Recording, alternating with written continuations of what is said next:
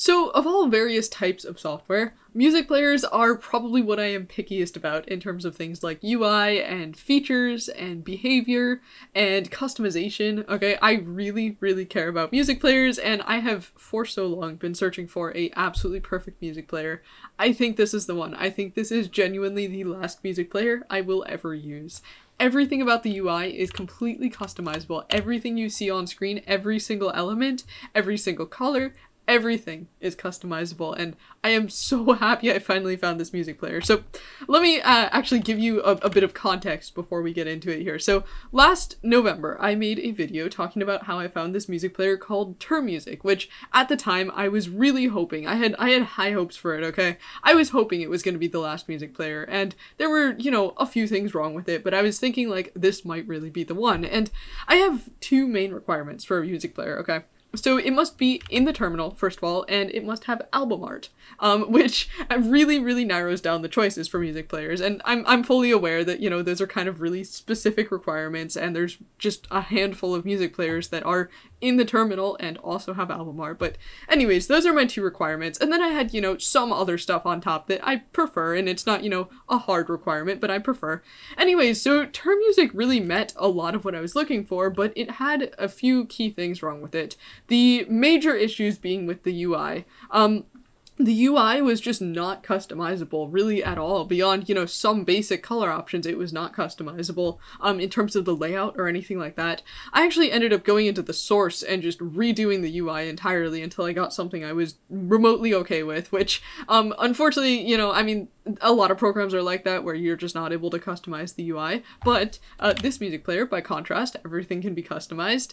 But then the big issue with Term Music that I really ended up switching away from it for this issue was that the album art did not resize properly. So for example, since I'm using a tiling window manager, having dynamic resizing on the window is pretty important, right? Like if I'm, you know, go to this window, if I make it like full screen or something like that, right? Dynamic resizing of the album art and the other UI elements is pretty important, okay? And you can see with this one, it does take half a second to do, which I really can't blame it for because it's using Uberzug to render in the album art, so I understand if it takes half a second. But the issue with Term Music was that the album art would start floating across the text, which starts to be an issue. So that was a pretty big deal breaker, and I did try to go into the source and try to figure it out and fix it, and I really couldn't, and it just came down to like, alright, it's using Uberzug to sort of hack it in as an implementation. Like, I'm using ST, which means there's no native Sixel support, which means the only option is essentially this program called Uberzug, which if you haven't seen it, Uberzug, people use it to render images in the command line. There's a few different versions of it. This is like the current version. But anyways, so that's Uberzug. That's what it's using to display album art with. I didn't think you could get better than that, and then I found this program. So let me actually walk you through what's here first of all. We've got our top bar. We actually have mouse support in the program, which I don't really use too much, but I mean, there is mouse support if you want it. You just have a few different, you know, tabs in the top bar. There's more available than just these. You have a directory browser. It's actually in the style of Ranger or LF. If you're familiar with, like, you know, the tri-panel layout here, really nice directory browser. You can just tab through your tabs if you wanted to, or tab backwards. There's a search that works perfectly. If I just, you know, search some song here, I could just go ahead, add it to playlist. And, you know, then it would be at the bottom of my queue here if I go down to the bottom of that. There it is. Or I could actually just press enter and just immediately start playing it. So good behavior there. Points for that. The album art, in terms of actually just rendering in, is pretty much instant. Super easy to go forwards and backwards in your track. It's MPD integrated. This is actually an MPD client.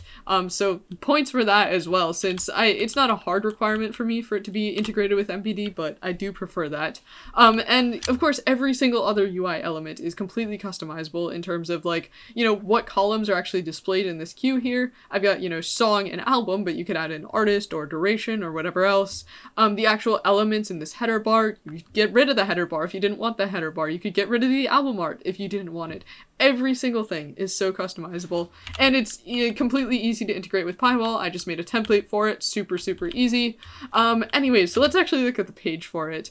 I think I already went over like the main features here, but yeah, I don't know, there's scripting support as well, but yeah, I pretty much went over the main features.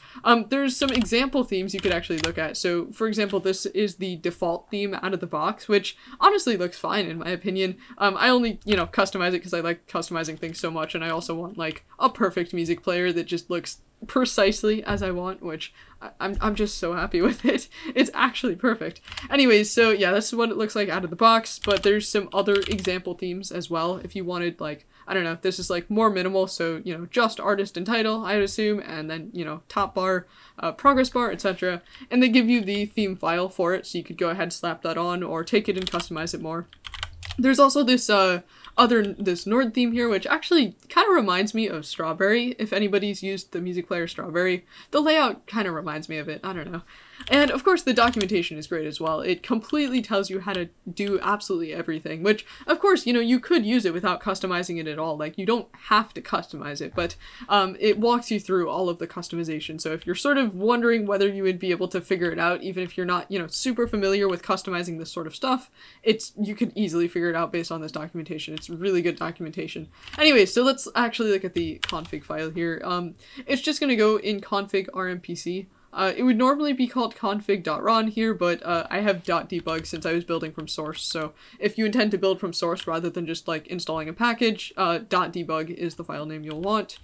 A lot of these options are self-explanatory. I don't really need to spend too much time. The keybinds, Vim keybinds by default, pretty much everything that I just like expected to work would just work. Like if I just, you know, select some stuff here and I want to move it around here, it just works. I didn't even need to change keybinds really. I don't think I changed any of these keybinds, but of course you could change them if you wanted to. You can change what's actually searchable. So any tag search is probably what you just want to go with by default, since it just, you know, will search through your whole library for anything. But you could instead, you know, search for a specific title or a specific album or a specific artist, whatever. And I think there's even more options here that you could add in if this wasn't enough searching for you. And of course you can completely change how the UI actually looks. So for example, this line talking about the size, this is just saying 65% for the queue here and then 35% for the album art here, which of course you could rearrange, you could change how it looks. You could do that for all the different menus here, or panes, I think it's called, the tabs, whatever you want to call it. You can change the name on all of it. There's even more tabs that I actually commented out because I didn't want them. It's just perfect. And then of course you've got the Pywall theme here with you can of course customize all the different like symbols in the UI, every color on literally everything. The default text, the more layout customization. This is just like, if you have wanted a music player that you can customize literally everything about and it's in the terminal, this is just your dream music player, or at least this is my dream music player. I have yet to find a single thing to complain about with this music player. I'm just so happy I finally found that this existed. Anyways, that's about all for this video. I will see you next time. Peace!